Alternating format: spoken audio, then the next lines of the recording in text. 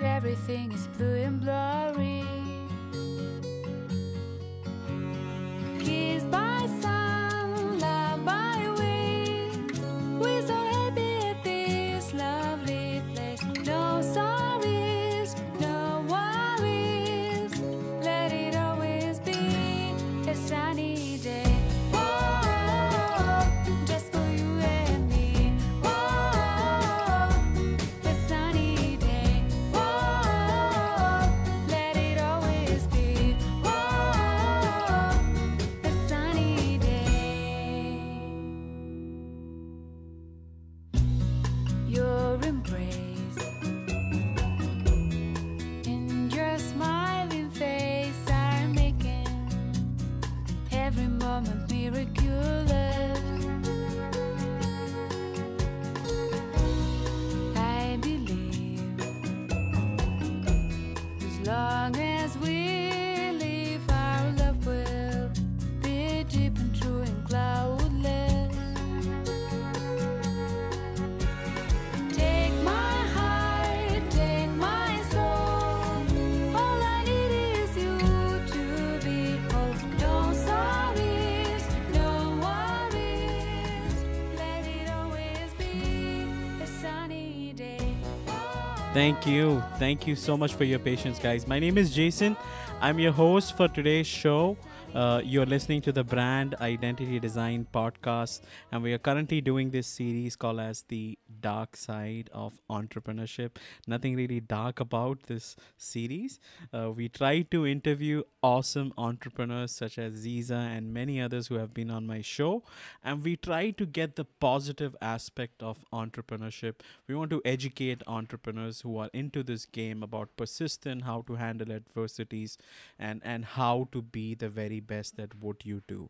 And today is one of these topics, which I feel which all entrepreneurs should practice and apply as a part of their business, which is called as expertise. So we are going to speak about the value of expertise with Ziza, and Ziza is going to actually speak on expertise and why becoming an expert in your field can fast track your status as an entrepreneur, help you overcome some of your fear, such as on public speaking, increase your earning potential in your industry, make a legacy, leave a mark and an impression in this world.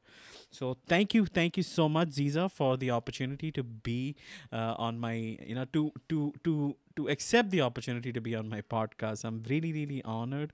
Welcome to the Brand Identity Design Podcast. I hope you're doing well. How are you, by the way? Thank you so much for the invitation, Jason. I'm doing very well, and I'm very happy to see people in the audience. So I'm just going to say welcome to everyone who's joining us live. And I think we're going to have a pretty good conversation today, because it's a topic that it seems a little bit obvious, but sometimes people forget about it, right? Absolutely. People forget about expertise and how to develop expertise. I actually stumbled upon this quote. The quote states, "Expert were once amateurs who kept on practicing."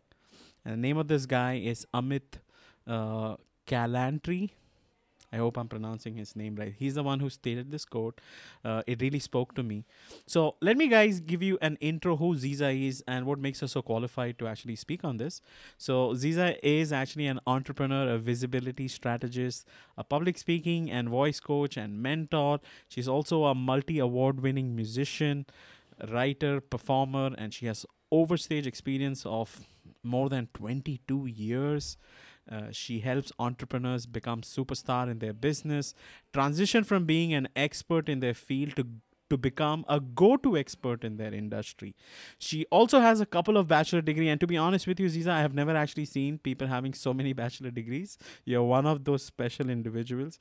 She has a bachelor degree in communication science and journalism. Then she also has another bachelor degree in music and vocal coaching. And the third degree, the bachelor degree she has, is theater and performance. She also ended up getting her master's in media, public communication, and performance. She has also worked with singers, actors, performers, music composers, you name it, radio hosts, journalists, etc., etc., etc. The list goes on and on and on. So I'm going to play the sound effect, the drum roll. because she is so cool. Thank you, Ziza. Thank you. Thank you. Thank you for being here. So let me actually start off with my first question. I really want the audience to know who you are and where this talent really originated from. So can you tell us a bit about your childhood? What was it growing up in Romania? And at what point in your childhood did you realize that you got this awesome talent about music, theater, writing, speaking?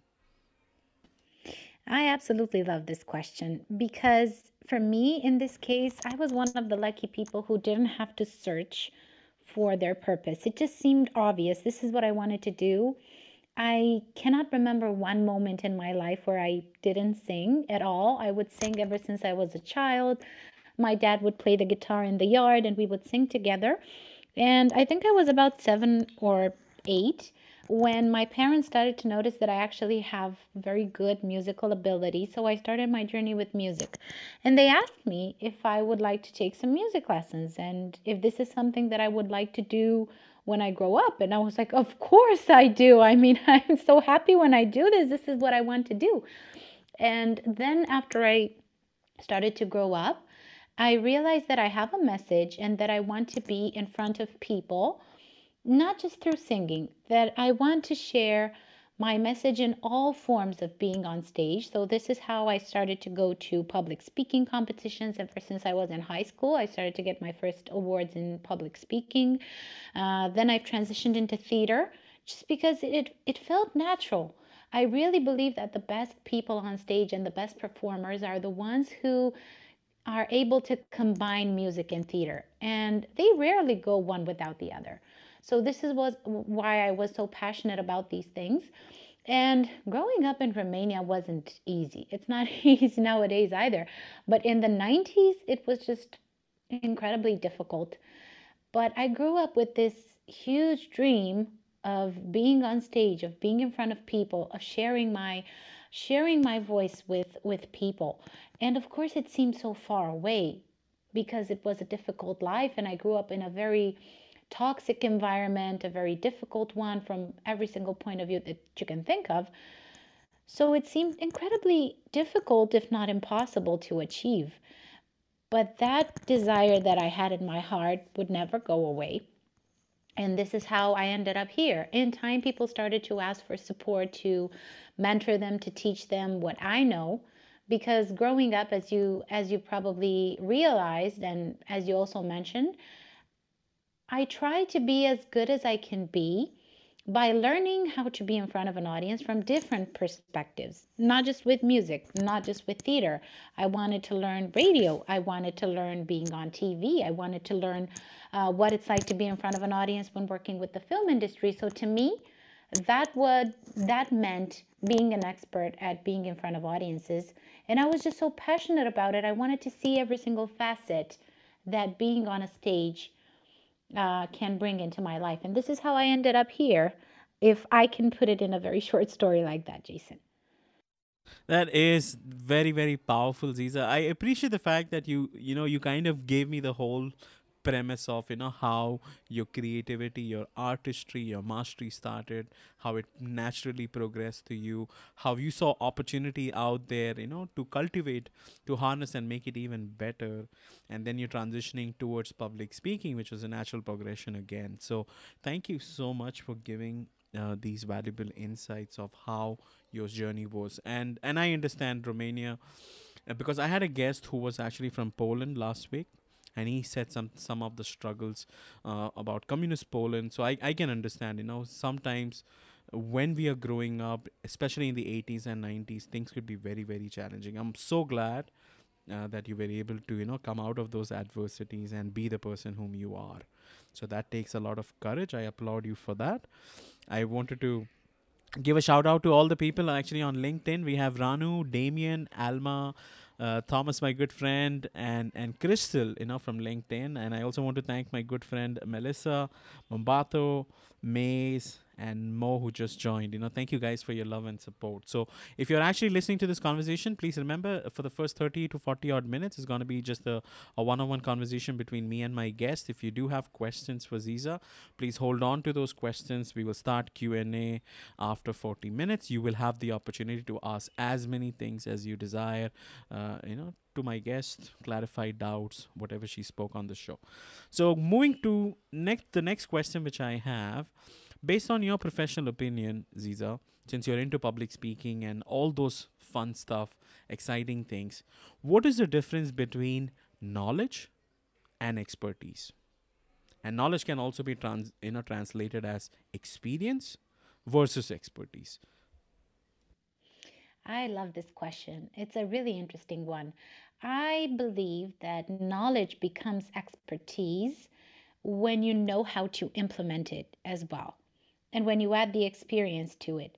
So, knowledge, for example, let's do a little analogy. I go to school to learn how to play the piano, for example. That's knowledge. And then I start to play the piano. Let's say I have these opportunities to do some concerts for a year or two. 1 year or 2 years or 3 years, that's experience. Merge these and add the experience of being on stage, maybe playing with other people, interacting with your audience, and discovering all the obstacles, all the difficulties, and all the mistakes that can happen through this experience. When you put all of these together, this is how I believe you create expertise. That's a lovely answer. Very simple and short and very, very powerful. Thank you so much, Ziza, for explaining that. According to Oxford English Dictionary, the word expertise, it comes from Latin. It's called expertus, and it means to try or test. In other words, expertise involve a strong element of practical application, like Ziza said. It's not just you having the knowledge, but you're also putting all the extra layers which you have gathered over these years, the ideas which you have, the implementation you have, making the best out of it.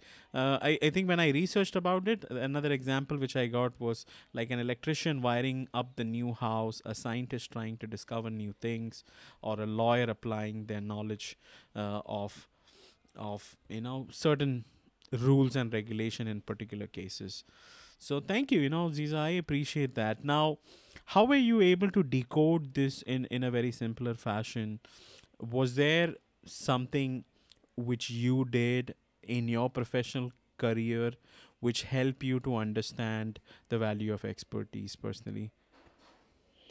I wouldn't say it's just one thing, but I realized in time, by making a lot of mistakes and going into contact with audiences in every single environment possible, I realized that I became better and better, not just at speaking, but also at performing, at interacting with people. The more I did it, and the more I understood my world in depth. The more I read books, the more I learned things from different industries, and I was able to make connections between ideas. And I would study and understand human behavior, psychology processes, all sorts of processes that happen in our nervous system, and I could connect them with the experience that we have on stage. The more I learned and the more I developed myself as a human being, the better speaker I was. And this is how I realized that in order to be a good speaker, you have to know your stuff. Of course, you can start as a newbie and you can practice and you will be pretty confident and you'll do a pretty good job. But the more expertise you add to the speaking skills, the better you are, because you can add good, impeccable arguments. You can make incredible connections between ideas. All sorts of things will pop into your mind while you speak, and you will be able to say things that people will quote after.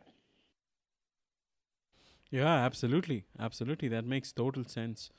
Let's actually deep dive into this conversation a little further. Now, I don't know if you have heard about the Dreyfus model of skill acquisition, something which I stumbled upon. The Dreyfus model actually explains about the 5 levels of expertise. Do you have any idea about this model by any chance, Ziza? Yes, yes, I do know about it. Okay, can you give our audience a little overview? What are these five levels and why it is important to understand these levels before you get into, becoming an expert?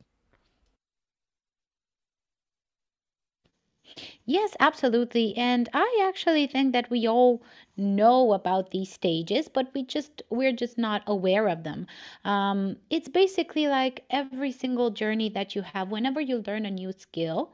Even I always like to share analogies when I give an example or when I share a piece of information because it's much easier to understand. So let's imagine that we think about a basic skill like cooking, and you go through 5 stages of development. The first one is, of course, novice. So you're a newbie, you're just getting started. And maybe the only thing that you know is how to fry an egg. That's the novice stage of expertise. And then after that, after you've learned how to fry an egg, for example, maybe you want to learn how to do pancakes and you continue to practice the pancakes part until you know how to do pancakes and then to fry eggs properly. That means you're an advanced beginner. So you only know how to cook a couple of things, but you know how to do them pretty well, which means you're an advanced beginner. After that, you start to get more open to test new recipes. So you still use the recipe book, but you started to test more and you start to cook and things are going pretty well. That means you're quite competent. So you are able to follow the recipe book and you are able to do a pretty decent recipe, which people think it's pretty tasty. That is level 3. After that, you start to get rid of the recipe book. You start to experiment and you start to see, hey, what would happen if I would replace this, I don't know, cocoa powder with a different ingredient like turmeric or cinnamon or whatever? And it turns out good. That means you're proficient. It means you have learned what every ingredient does in combination with the other ingredients. So now you're able to experiment with them. And the final level, which is expert, I think that you can achieve that one by continuing to practice the proficient part, always improving and mastering the details. An expert is a person who is a master at details. They know every single thing that they work with. They know what it does in relationship with other ingredients, for example, and they know how to maximize their potential. So these are the 5 stages of skill acquisition. That is super lovely, Ziza. I think you have this natural gift of explaining things in a very, very simple way with examples. So I really appreciate this, guys. So just in case if you're interested in getting the Dreyfus model, I have like a PDF which I acquired from the internet. So I should have it on the show notes once this podcast gets uploaded and broadcasted. Okay, on all audio based broadcasting platforms like Google, Spotify, Apple, etc. So moving on to the next question, and once again, Ziza, that was a lovely explanation. So 5 stages of expertise, guys: novice, advanced, beginner, competent, proficient, and finally an expert. The expert who does not really care about the recipe book or the ingredients. I think he cares about the ingredients, but he or she is willing to experiment and try new things, have a better holistic understanding of how to develop his or her craft, right, Ziza? Yes, absolutely. I would say that in this case, if we were to go back to the recipe analogy, an expert is someone who knows the ingredients so well that even when he develops a new recipe, he will know what the outcome might be before he starts to cook the thing. Hmm, interesting. So the person is well aware of the outcome, while they are trying to actually make it. So that's pretty interesting. All right, lovely, lovely, lovely. Let's actually move on to my next question. So my next question is how to become the go-to expert in your industry, and if you can explain us some of the practical steps which people can take. Okay, setting aside the example of recipe and cook, let's take a let's take an industry, and if you can narrow it down and break it down, because people generally have this question: what makes an expert? Which area they should become an expert in? How long do they have to work to become an expert? And how can you become an expert in anything, so those kind of questions. So if you can answer that, that would really, I would really appreciate that.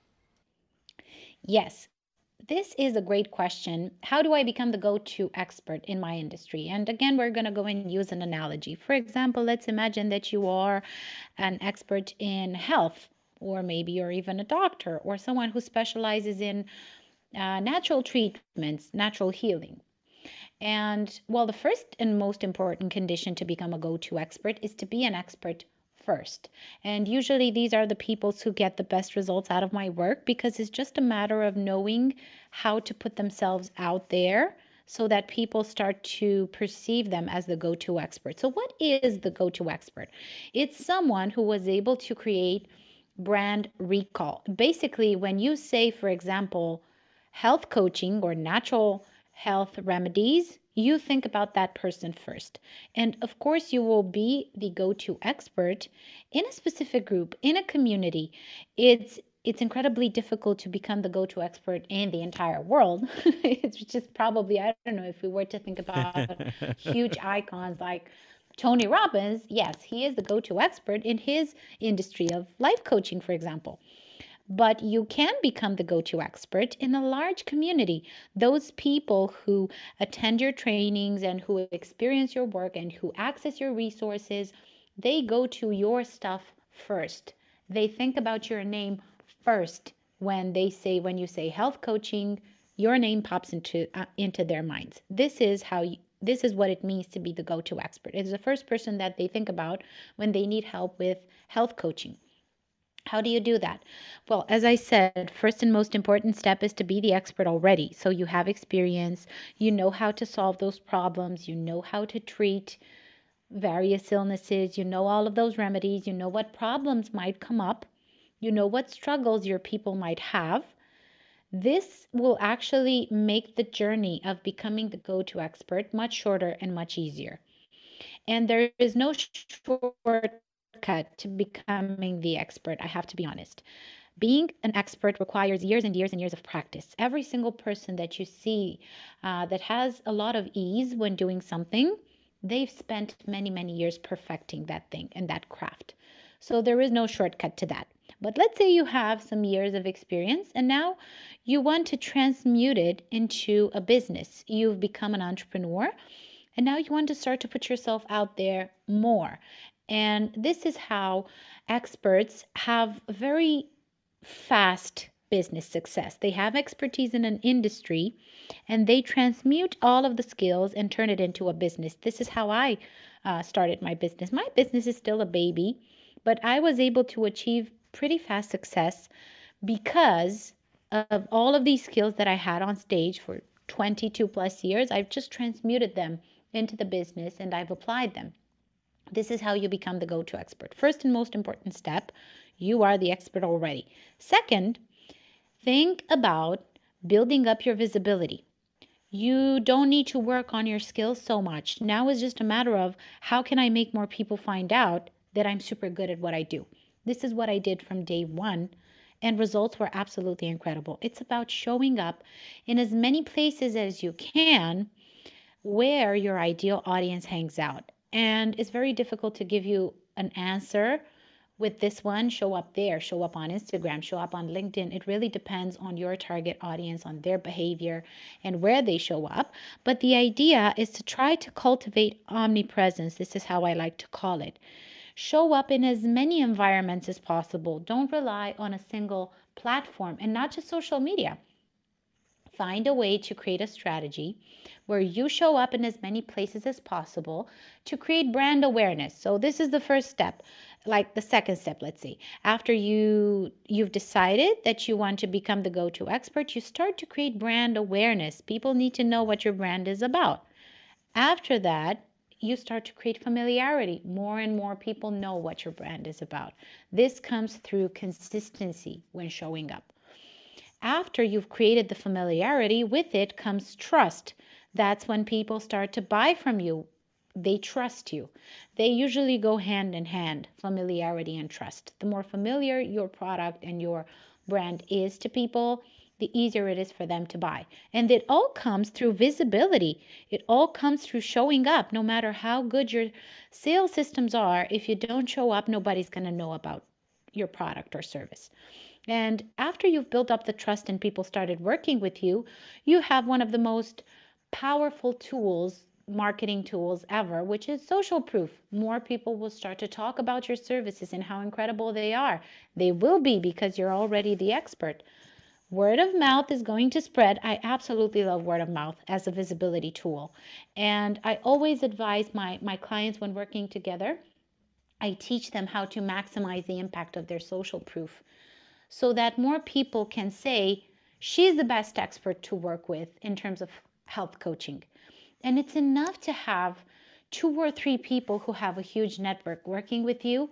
After that, it gets easier and easier and easier. More people will mention your name as the best person to work with on this specific thing. And this is how you become the go-to experts. Sounds That's a easy. lovely that's a lovely Yeah. answer.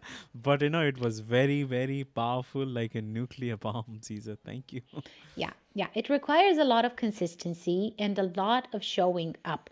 It's just, I like to use this analogy. It's just like when you open up a store, you have to put the banner out, you have to open up the door, you have to tell people about that store. It's the same thing as with any kind of business. That's well said. That's really true. I wanted to just amplify on what you said. Guys, the basic is that get all the resources, education you require first of all to lead to that level. Have it can be courses, can be a degree, whatever. Then and start implementing, like like write blogs, articles, vlogs, put content out there. Okay, and the same time read books, because knowledge is a never ending process. You have to continue progressing as you progress in life, because change is inevitable. You can't get stagnated. Okay, do more speaking gigs, throw more content out there. Like Ziza said, be omnipresent as you progress ahead, and you would get there. And it's not like a goal which can be achieved right away. It does require you to be very, very disciplined. I always say that, guys, more than motivation, guys, I think discipline is the key, because you can be motivated at one point and you may not feel very motivated, but if you're disciplined and if you're being consistent, the effort and the work still continues to drive and push you ahead in life. That was just my thoughts, Ziza. Is there anything you like to add? Yes, I completely agree. Because I think this is how I see the difference between discipline and motivation.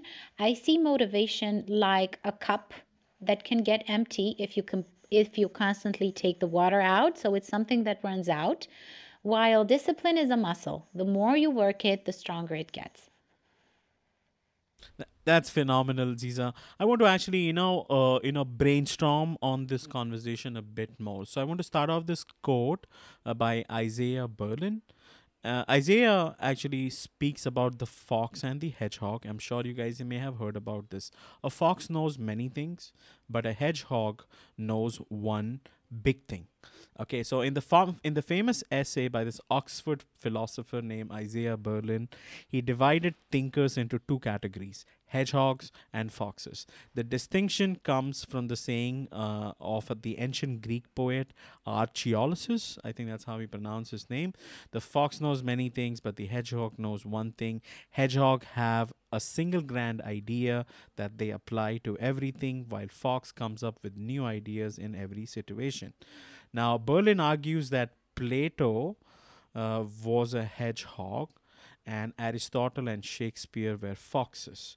Okay, and there was a few articles on Wall Street Journal, and I also read some blog articles by Jim Carroll about this. So now the reason I'm highlighting this specific quote is because the generalist and the specialist, there has been a big dilemma which has been out there for a really, really long time, and people battle. Now, some say that the generalist is good, and some say the specialist is good, and even you're also saying the specialist is. is good. I've also heard many people saying that the combination of both also makes sense. So, what is your thought about the generalist versus specialist dilemma? Well, first of all, I will say that I'm definitely a fox. So I'm that person who has a million ideas and who knows a lot of things. However, they are all related to my one big expertise. I'm a specialist in one big thing, and I know a lot of things about it from different perspectives. So I wouldn't say that the hedgehog is a specialist and the fox is a generalist. I would say that there are just two different types of human design. One is someone who is very focused on one big thing, and they get super mega good at just that one thing. Whereas there are other people like myself who are able to do multiple things. They are multi passionate.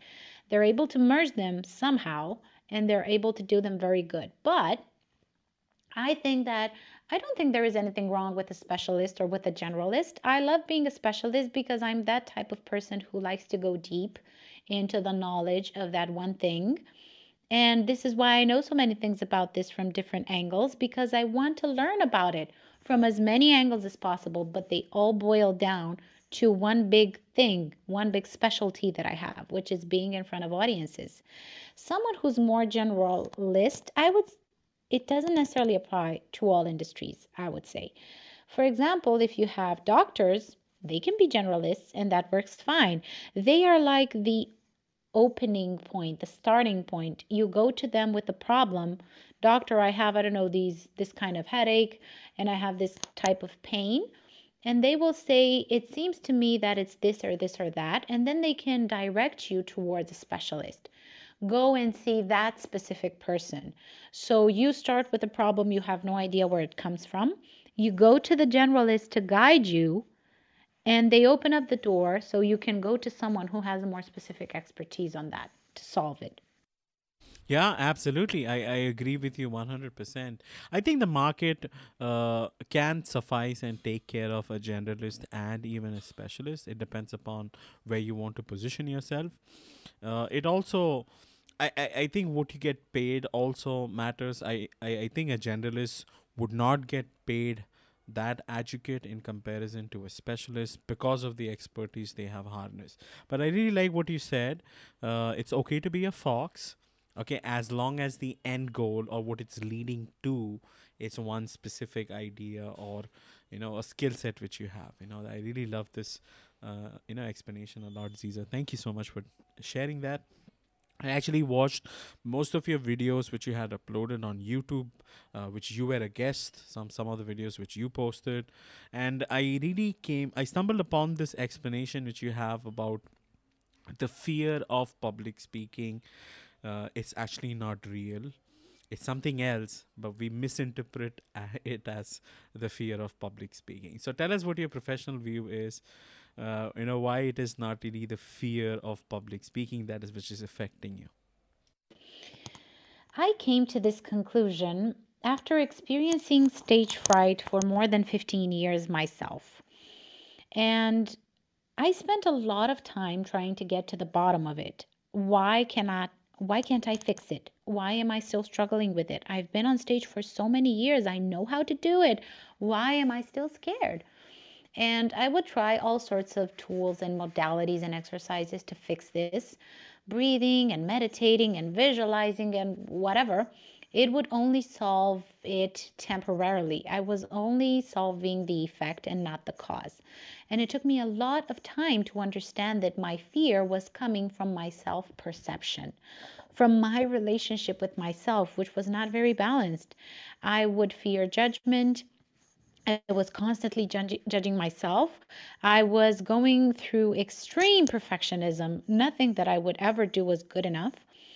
And I realized after studying myself for a while that this behavior manifested in my relationship with others on a daily basis, not just on stage. And this is when I realized it doesn't have to do with the actual stage, with the actual speaking. It has to do with our fear of having our vulnerabilities put in the limelight. All of a sudden, people can see that I'm vulnerable. They can see that I'm scared of their judgment. But it's still there. Even if you never go on stage ever, If you have this kind of fear, you will probably be scared to, for example, ask questions or voice out some of your concerns or to speak up when something bothers you. And this is what I would do on a daily basis. I wouldn't really express myself. When I was able to solve my relationship with myself, stop seeing myself as not good enough, that's when I started to get rid of the fear of being seen. It's actually a fear of being seen, and it's a fear of having our vulnerabilities put in the limelight. You're not scared to speak. If you were to speak all by yourself in your living room, you won't be scared, which means the actual action of speaking is not the problem. It's how you perceive yourself in relationship with others. Lovely, and I love this explanation so much because when I relate to this explanation, it makes total sense because I am still fearful of public speaking, irrespective. I run a podcast and I speak in public. I'm just saying, like, I still, if you put me in a crowded environment, it's still, I'll still shake and shiver. But, I really I think the conclusion you came up with is spot on. It's your vulnerabilities, and it's about how people perceive you when you're speaking. You don't want to be judged, you don't want to be laughed or mocked at. And I think that's one of the reasons why we try to create this shell around, and we fear this whole speaking thing. So I love the share, Ziza. I just want to let the audience know on LinkedIn and Clubhouse, we are starting Q&A. I just have maybe a couple more questions. So if you're on LinkedIn, please raise your hand, and I would only be bringing people up who have been listening to the show for the past 20 or 30 odd minutes, because it makes sense, because you understand the context of the show. So please raise your hand. Please feel free to come up, ask questions to Ziza. If you have any doubts, anything you like to contribute, do not hesitate. And same goes with people on LinkedIn. Sorry, on Clubhouse. I have actually invited a few people to come on stage. If you have got my invitation, please accept it. If not, feel free to raise your hand. I'll be happy to bring you up. So, Ziza, my next question to you, while the audience is joining us, my next question is that: is there anybody in your family, friend circle, or mentor, anybody who has influenced you to pivot to this direction, to become a coach, or to reach where you have reached today? It's not just one person. I have a few teachers that and mentors that I love with all my heart. I've learned from them basically every single thing that I know about music, about theater, about being in front of audiences, about radio. So my expertise is built upon their expertise. And of course, I added my take on it, and I've merged every single thing that I've learned. And I cannot I cannot put my finger on becoming a coach and a mentor. I know it's something that hit me all of a sudden one day. I would work with people. I used to work with people in the past years, and they would ask me to mentor students or performers. People would ask for help. But one day, last year, it just hit me all of a sudden, as it was as if I would wake up in the middle of the night and I thought, I have to start a business. And this is what I'm going to do. I know all of these things and I can definitely help. So, in terms of becoming a coach and working with people globally, it was.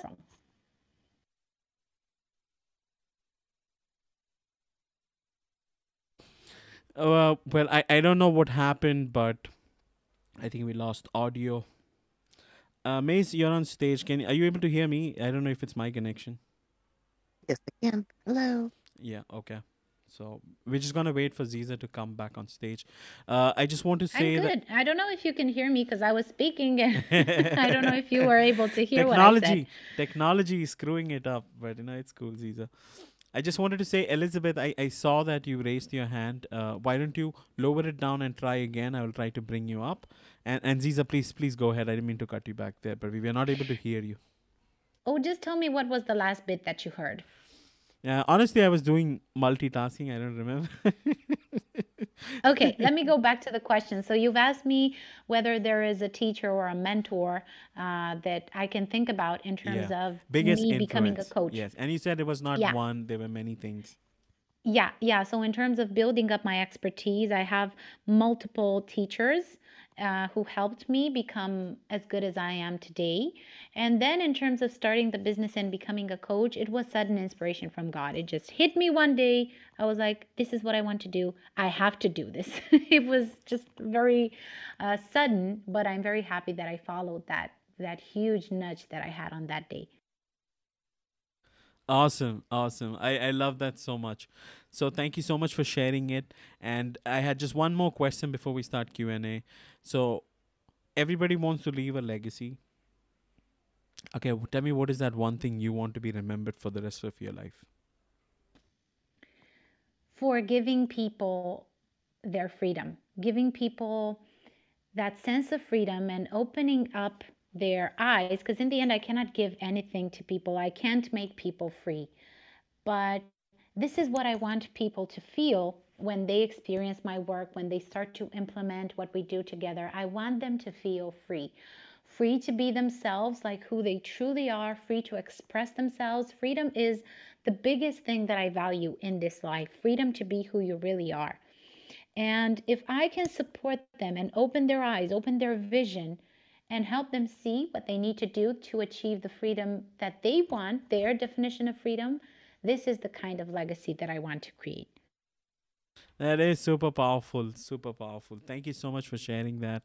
So, so let's actually start with Q&A. I see Maze who joined us on Clubhouse. Thank you. That's a really cool hat and a lovely name you have there, ma'am. So, do you have a question? Is there anything you'd like to contribute with this conversation we're having today? Hello, everyone. This is May, like and amazing, and I'm a raving fan of.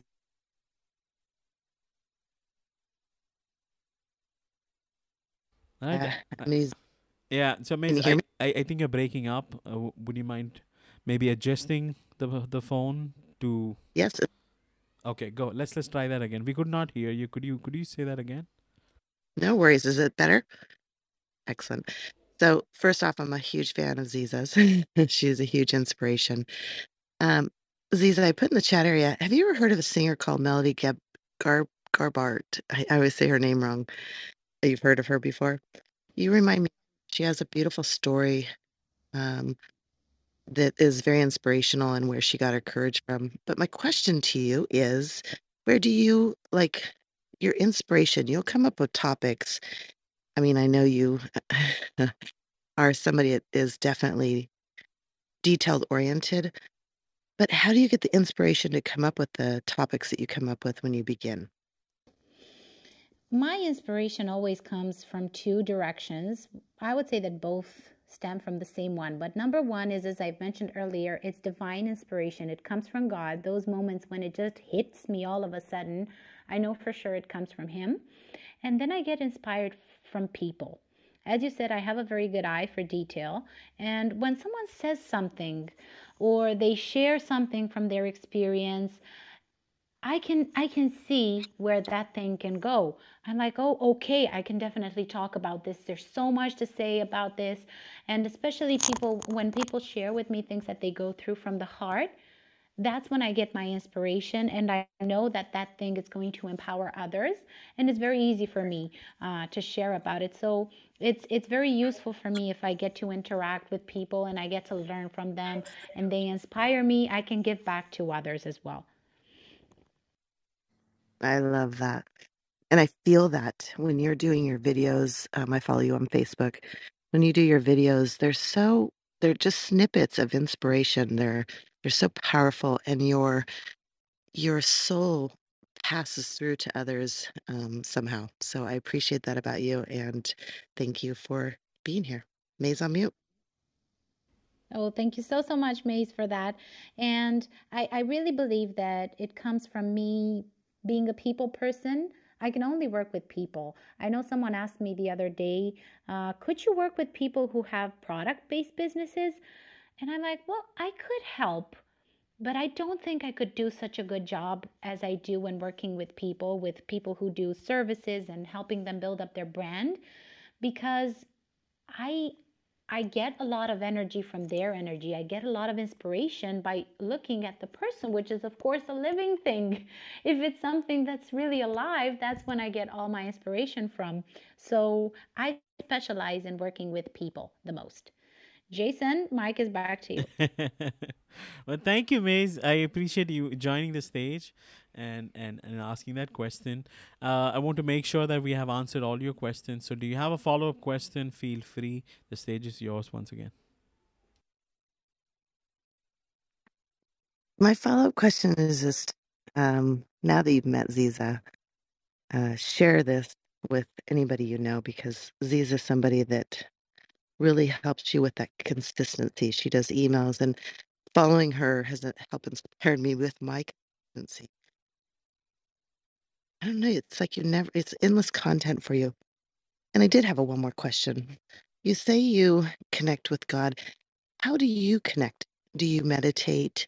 What is it that you do that opens up that communication? I like to pray. I like to pray a lot. And I'm not going to lie, I have a lot of faith. And because of my faith, I'm able to just speak to God as if I were speaking to you, Maze.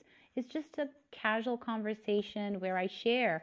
This is what I'm struggling with. Please show me what to do. I have no idea what to do next. And I just speak from the heart as I do with other people because people are just God's creation. And I speak to Him as if I were speaking to other people. I'm honest and I speak from the heart. And that's the easiest way for me to do it. I like to keep things uncomplicated. And I think it's the same for everyone. If you can speak from the heart, you're able to find a lot of answers to your questions. I hope that helped, Maze.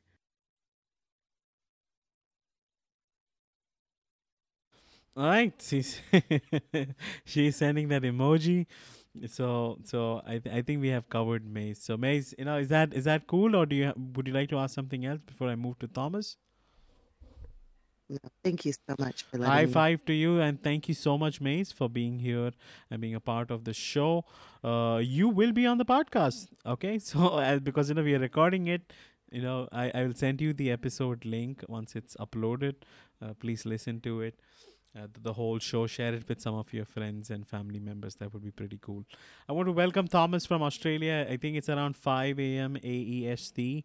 Well, how are you? And he's one of those regular fans, who is always on the show. Okay, at such an early hour. So Thomas, how what is that you like to contribute today, or do you have a question for Ziza? Hi, Jason. Hi, Ziza, and hello, everyone listening.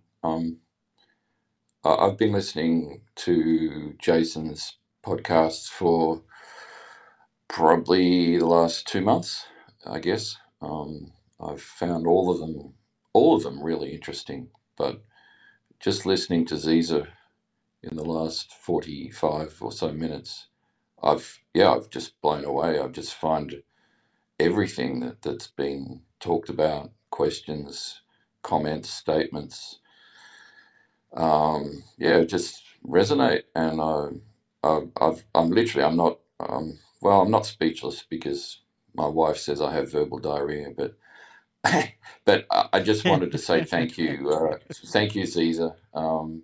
You're obviously a wonderful human being, and it's lovely to hear someone from around the other side of the world. I'm assuming you live in Romania, but I'm not sure because you speak like you might have lived in America for a while, but maybe you can answer that question. But before you answer that one, you talked about generalists versus expert, or specific type of expert. I think, and you talked about you being a bit of both, and I think I kind of agree with that. I think if you're a very specific, one-sided expert, then you become a little bit not open to other opportunities to listen to other people. And I love the way you said that you bring in other people or other inspiration, but you link it back to your area of human expertise. I think that's great. I'll just give you one kind of funny analogy because I know you like analogies. But 23 years ago, I met my future wife at a party. I guess the more traditional way than what the kids do these days with all those internet stuff. But after I met her, she invited me to. About 3 weeks later, we went on a date, and then on the second date, she invited me to her place for a meal, and I loved that because I was a bachelor for about 20 years, and I used to get a lot of what we call in Australia takeaway food, and I was being invited to this new friend's or girlfriend's house, and she cooked this absolutely amazing meal, and I knew then that she was an expert in cooking. She didn't use the recipe book. She just experimented. She cooked from the heart, and that was probably one of the catalysts that made me want to keep dating her, and obviously eventually married, and we're still married 19 years later. But she was an expert, level 5 in cooking, and I was probably level 1. But one other thing I'd also say is I loved your information about public speaking. I was incredibly shy when I was at school. I was called Beatty because I was red in the face. Not because I looked like Warren Beatty, but because I always got embarrassed. I got embarrassed every time I opened my mouth. But I think, as you said, as you become more comfortable with yourself, with your sense of identity, and progress more to like self-actualization, that you end up becoming more comfortable at the things that you originally thought you were hopeless at. And yeah, I'll give the mic back to Jason and yourself to say whatever you'd like to say. Thank you. Thank you, Thomas. That's just such a great insight. And thank you so much for listening. And thank you for being a loyal listener to Jason's podcast. I'm glad that what I said resonated with you. And I love the analogy with the cooking. I mean, I gave this example, Me and too. I'm That was nice. yeah, and I'm so glad that you actually this is how you met your wife. So it's such a nice, lovely story. And just to answer your question about my accent, I was born and raised in Romania. And people usually ask me, how did you get that accent? Because it sounds a little bit American. Well, the truth is that cartoons used to air in English American when I was a child in the 90s. I would watch a lot of Cartoon Network. And it was just the original voices, American English. And since I have such a good musical ear, I'm able to pick up accents and pronunciations very easily. So this is how I got my English, just by listening to cartoons. Lovely, I love lovely. it. Go ahead, Thomas. Oh, I'm fascinated by accents. I obviously have an Australian accent, but I lived in England for a year when I was 18. So my accent sometimes, when people listen, they think, oh, where's he from? New Zealand or Canada or whatever. But the people that are experts, know the difference between an Australian accent and a New Zealand accent, etc., etc. But yeah, I love that because I knew you'd been impacted by something, and I love the fact that you listened to cartoons and you didn't have to travel outside your own home to speak a little bit more differently to the average Romanian. Thank you. Lovely, lovely. Thomas, do you have a follow up question? Anything else you'd like to ask before we start rapid fire questions? No, I'm happy to for you to rapidly do whatever you rapidly do, Jason. Oh, actually, you know what? I have one more person who have joined my stage on Clubhouse, virtual stage. Bombato, how are you? So nice to see you. Please unmute if you're available. Hi, and do you have a question for Ziza, or would you like to contribute to this conversation? She's on Clubhouse, guys, by the way, guys. Yes, thank you, Jason. Thank you so much for the space. I appreciate it, and I learned so much. Ziza, oh my goodness, so many takeaways that I'd be chewing on throughout the day today. Um, uh, as you were talking, you talked about inspiration. Maze asked you about how do you get the connection with God to get your inspiration? That triggered a question for me about intuition and the heart, because I get into conversations with people talking about intuition, and I'm just asking you, do you think the intuition is in the heart, or the intuition is somewhere in your gut, and is that where God is? Like, where do you place all of that inside of yourself? Thank you.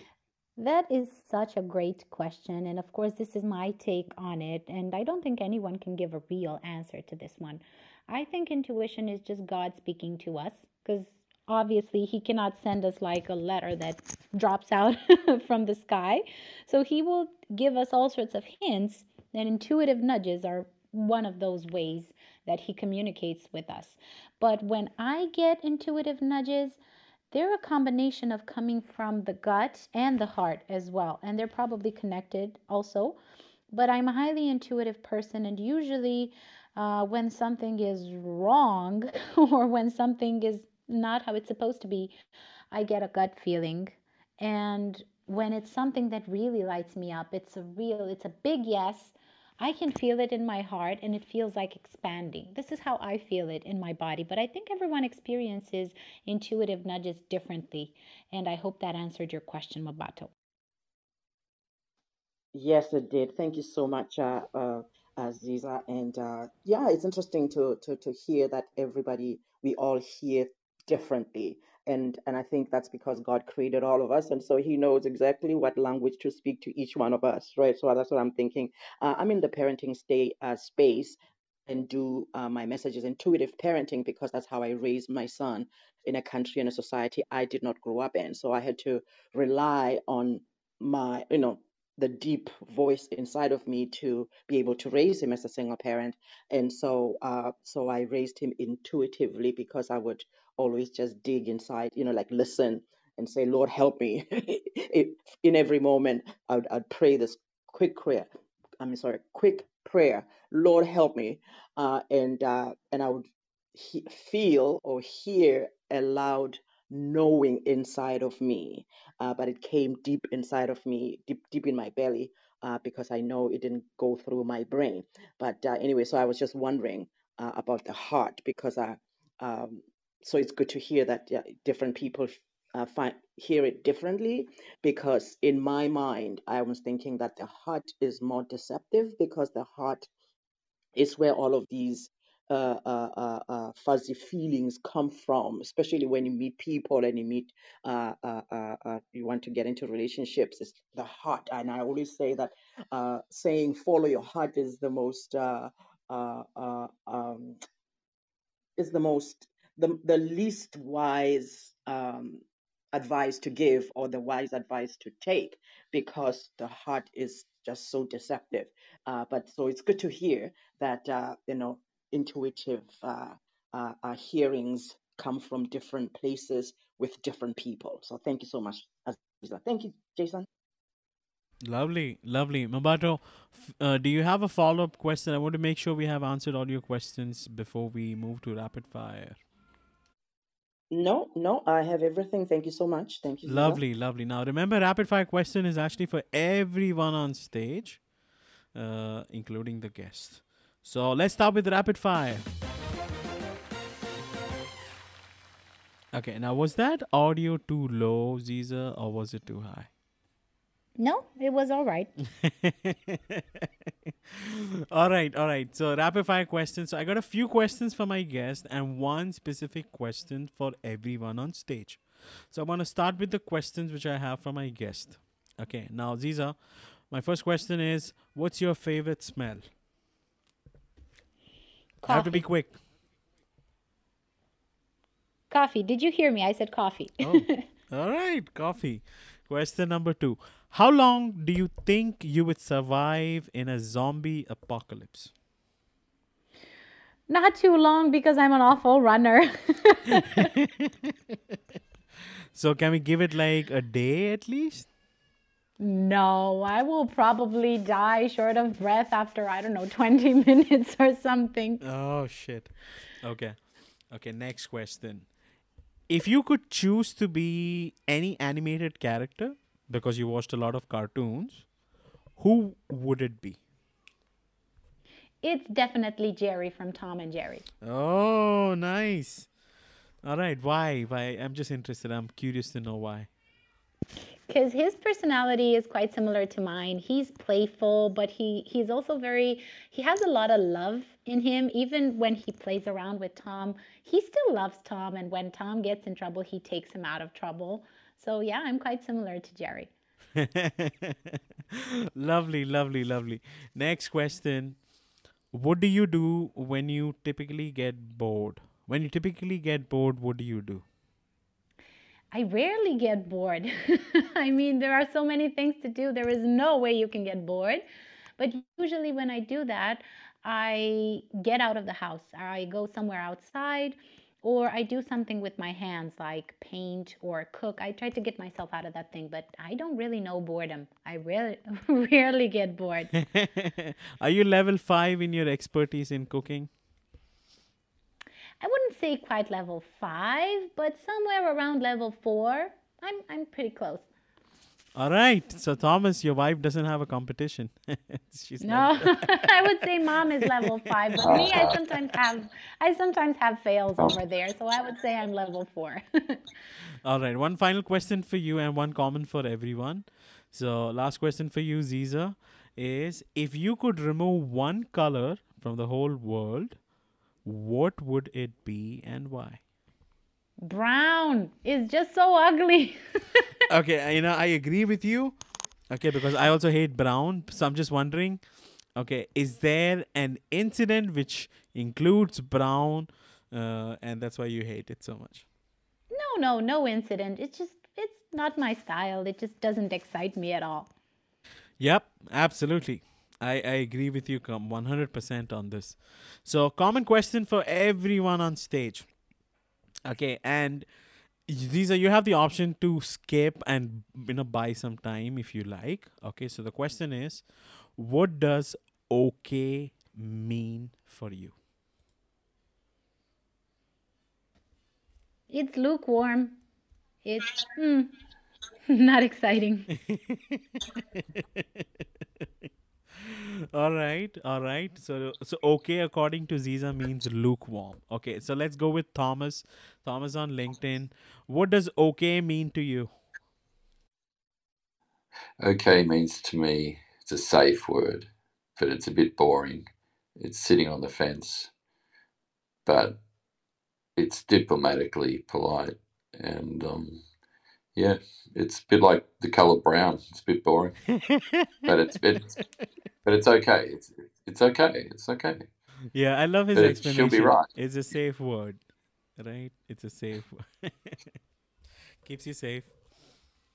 Lovely, lovely. Is there anything else you wanted to add, Thomas? I'm so sorry, I didn't mean to cut you back there.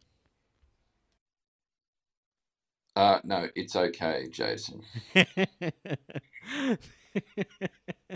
Thank you so much for that, Thomas. And I just wanted to personally say that, all those compliments which you said about my show, I am very, very grateful. It takes a lot of effort to put forward a podcast, especially when you're trying to do this live, guys.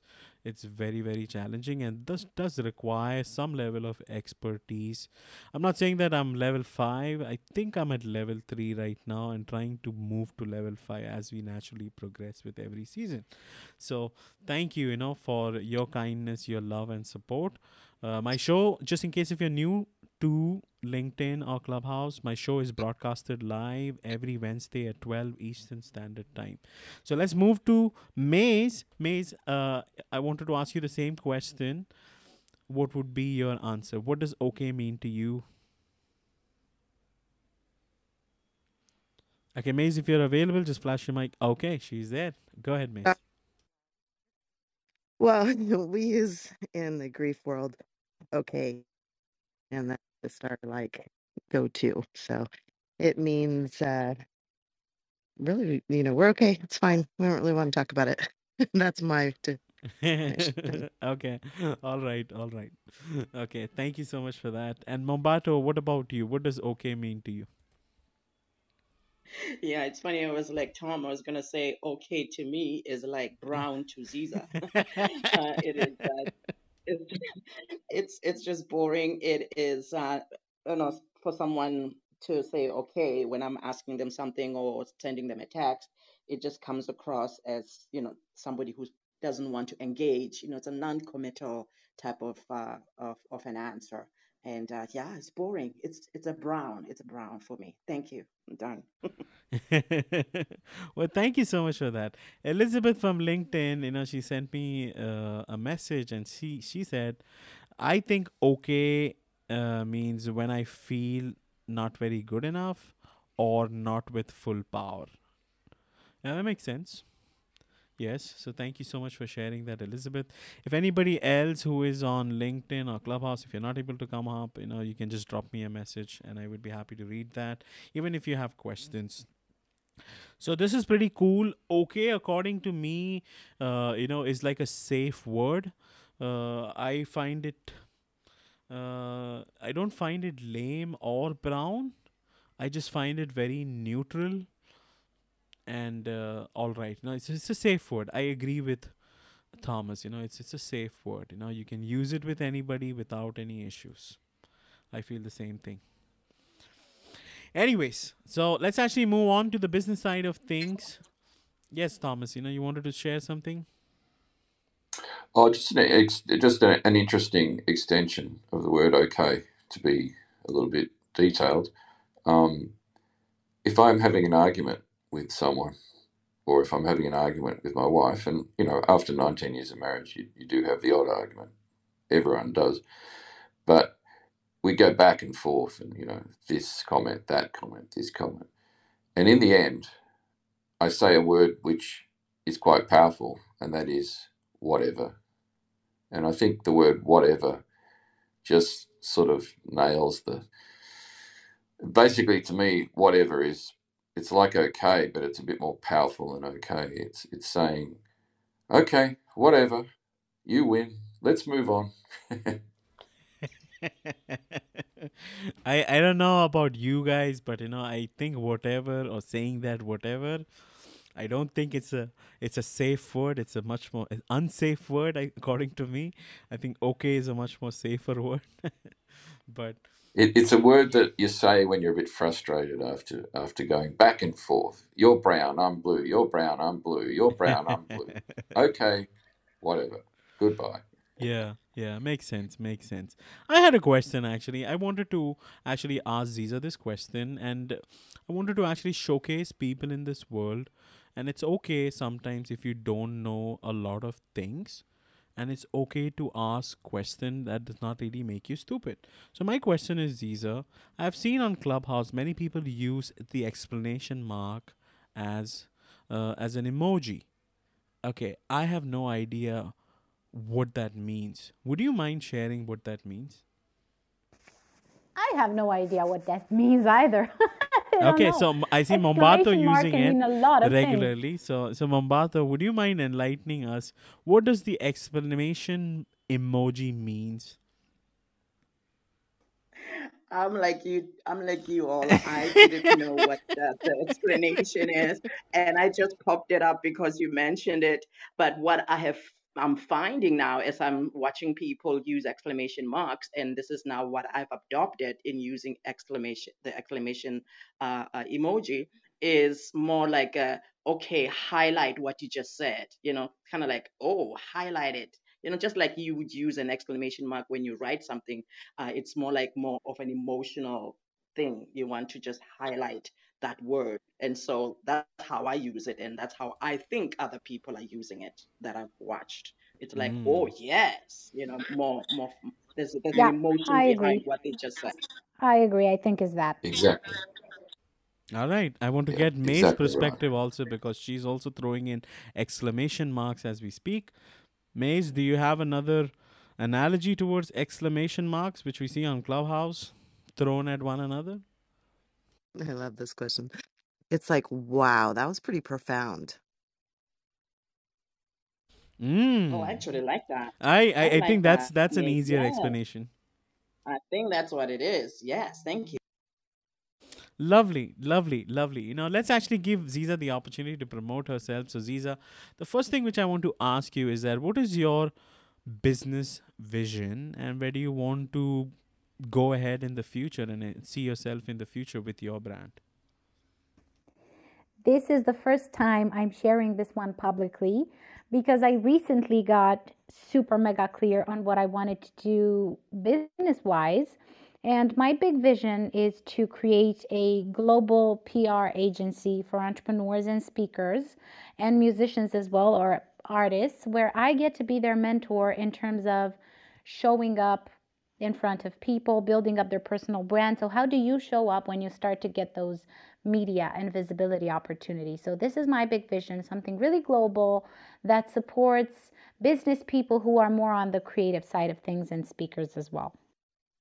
Lovely. I appreciate you sharing that big vision which you have there. And guys, everybody on stage, if you do get the opportunity today, please send some prayers over to Ziza and let's, give her the blessings and the courage and the encouragement, the knowledge, the roadmap she requires to make this happen. The global PR agency.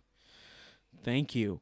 And Ziza, my next question was, do you have any sort of upcoming events, speaking engagements or promotions you like to promote on the show other than the link which you have shared, which I have posted, the Black Friday offer on the top? The Black Friday offer link is also posted on the event notes. So, guys, if you're on LinkedIn, you should be able to see that Black Friday link. Ziza natur.ck.page/Black Friday.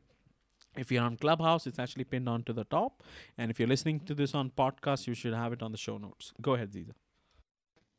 Thank you, Jason. So, besides what you shared, which is a limited offer that's going to end, I only share this one twice a year, this Black Friday offer, which is a huge discount on a package of strategy sessions. It's for people who really want to amp up their visibility, but they don't know where to start. So, they need a lot of strategy in their journey of being more omnipresent. This is what this offer is about.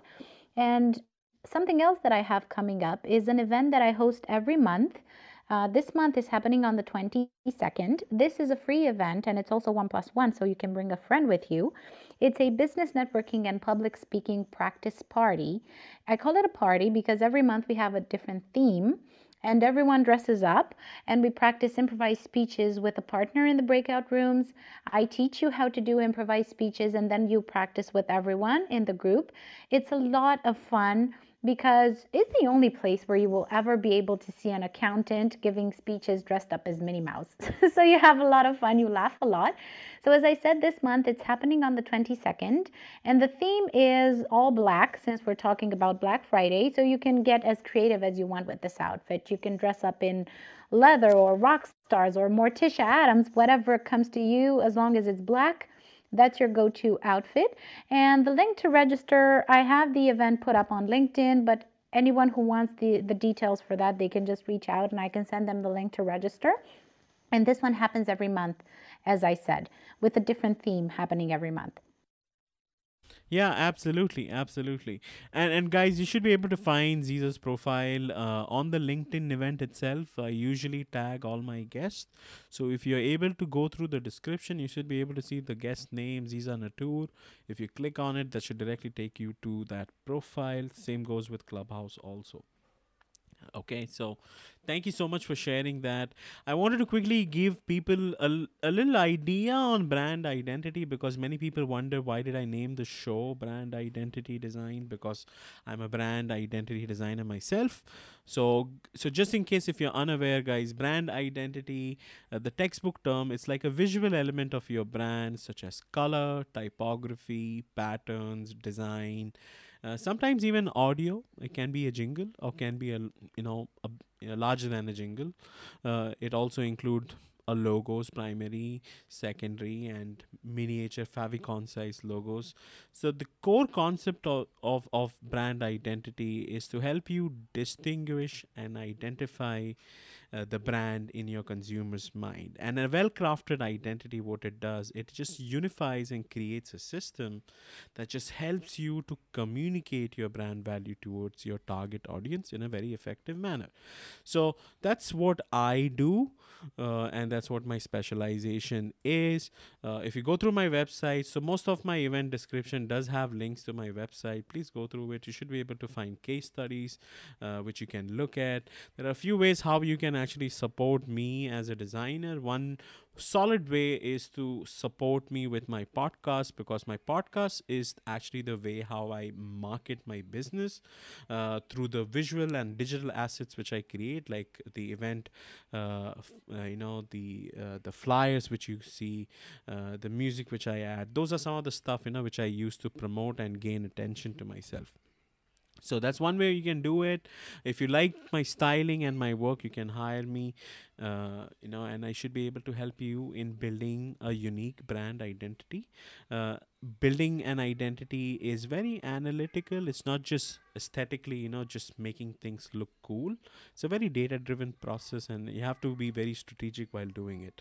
So I wanted to personally take the time out and thank Ziza once again, for being here, for sharing this wealth of knowledge, answering all those questions, giving us all relevant examples. I have had so many guests so far, but by far you're one of the most easiest when it comes to explanation and examples. So thank you so much, Ziza, for being here on the show.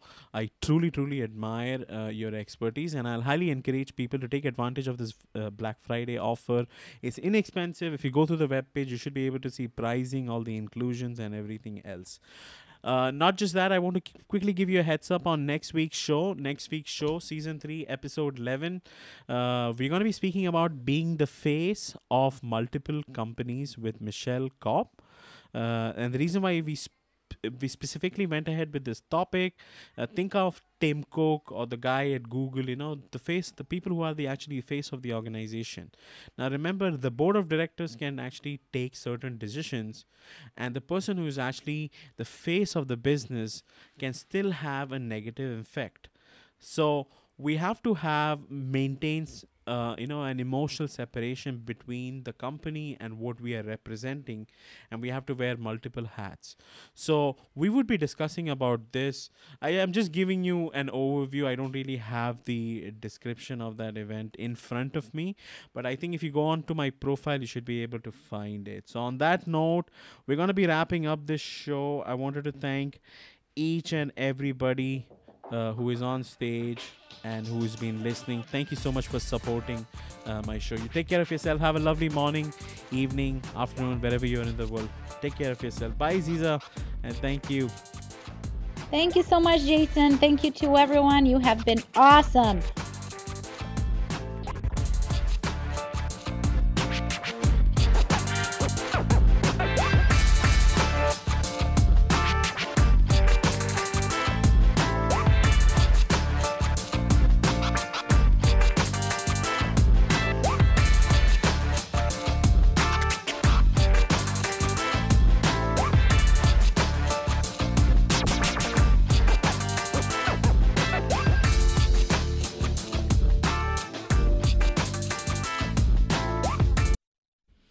All right. So, Elizabeth, are you there? Elizabeth? Hello? You know what, Just Ziza? unmute, Elizabeth. Yeah, I think Elizabeth was trying to come up all this time, and she She finally was. showed up. She's actually on stage, She's there. but she's not responding. The things which happen. Elizabeth, thank you so much. And thank you. Sorry about that, Ziza. I thought she wanted to come up. She was trying really hard. So, anyways, we're going to go back to the rap music again.